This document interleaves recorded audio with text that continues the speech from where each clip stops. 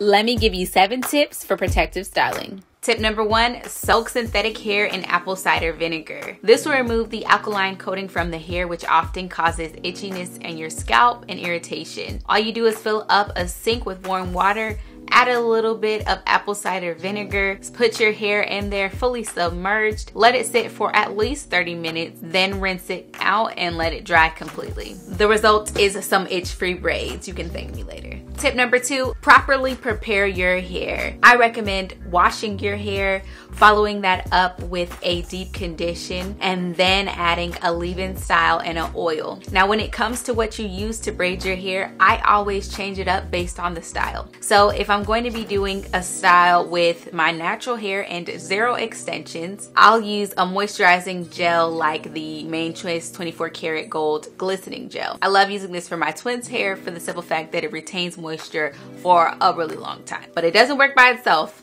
You have to do the other steps that I said in order to get the maximum moisture retention. Now, if I'm doing a style like this, braided up, I go for Shine and Jam. I like using Shine and Jam because on a heatless blowout, it'll allow my hair to get really straight and make it really easy for me to tuck my hair in the extensions. Tip number 3, use really good styling tools. I love using my Ion Pintail comb. This is perfect for parting your hair. I also really love using Croco clamps. These 2 things are a lifesaver for me. Croco clamps help me with organization, making sure my parts stay clean and no hair falls in the way, and then the Pintail comb keeps the parts real straight. Tip number 4, get creative with edge styling. Finished edges can make your hair look so good. I love using this triple edge styler. Tip number 5 is to add accessories. You know, all the cute stuff. Like right now, I'm rocking these hair coils, and as you can see, it gives a totally different vibe. Super cute and really simple to install, and it just elevates the style just a little bit. Tip number 6 is to break up the styling process if time is limited.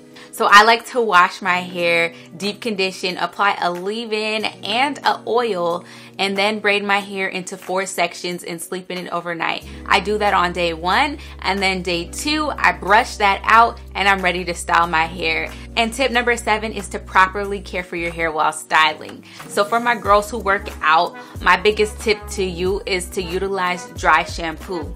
With braids and extensions, when you wash your hair with soap, if you're natural, your hair is just gonna frizz up. It's gonna frizz out of the braid. So I like using dry shampoo. All you do, shake it up, spray it on the roots of your hair, and then I like to take a rag and wipe my scalp clean.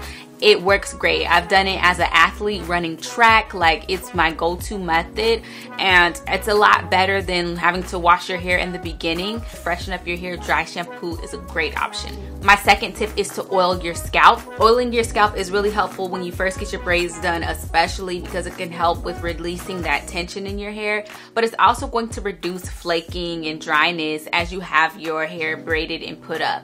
It's a really good thing to do on a regular basis. I like argan oil.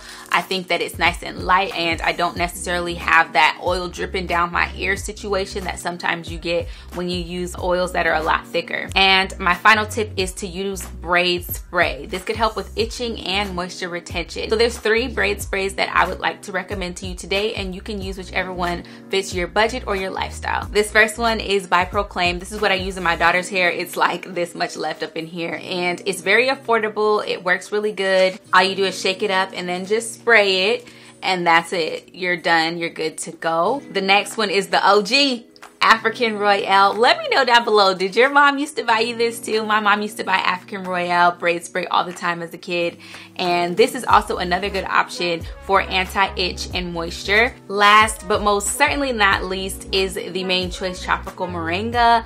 Now, I like this one because it has a scent. It's great for giving your hair a nice fragrance. I also like using it because it's a restorative spray, which means it is moisturizing. So any one of these options will be really good for helping to maintain your protective style. Let us know below, what is your protective styling tip? Let's share the knowledge, let's share the love. I'll catch you guys later. Bye.